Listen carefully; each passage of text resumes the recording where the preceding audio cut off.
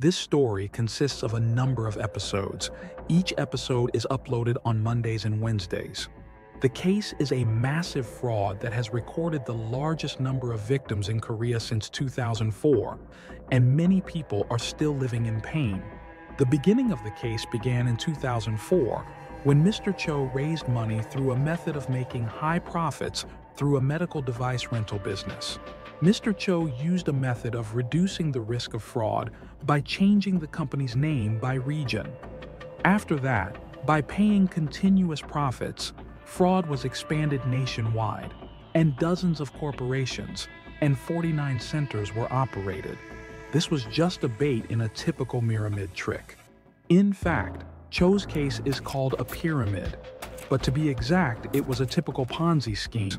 Of course, the Ponzi scheme was supposed to fail unconditionally as long as humans were finite, and Mr. Cho and his gang prepared for the conclusion of the scam as their lies reached their limits. Eventually, in October 2008, Cho destroyed the company's computer network and fled with personal assets he had cashed in, and was wanted in November. But on December 9, Mr. Cho smuggled to China from Magumpo port in Taiyang County and disappeared. Most of the victims were ordinary people, and personal bankruptcy and social discord spread as they drew and spent all their property, as well as money from family members, relatives, and acquaintances. And the social impact was very large, with about 10 investors committing suicide in despair. When looking at the damage, the total number of victims reached about 30,000 over 5 years, and total $370 billion, including $75 billion in Daegu and Busan alone, and $77 billion in the metropolitan area and Chungcheong area, including Incheon. After that, in May 2012, news broke that Cho had already died in December 2011. Cho's bereaved family released a video of the funeral that Cho Hee-pal had filmed in China, saying that he was apparently killed by a group he wanted.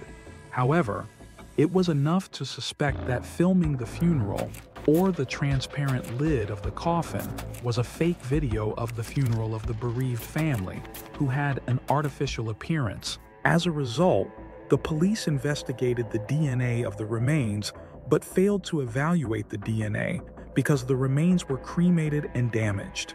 However, Cho's cremation certificate is signed as having been cremated on December 21st, 2011, and the date of the certificate is December 11th, 2011. The prosecution assumed that he was not killed as a result of this and said it would continue to investigate. Since then, rumors have been heard that Cho was seen at a golf course he used to visit often, and that he was arrested by Chinese public security, so he tracked his whereabouts, but the investigation became mysterious, as it turned out not to be Cho.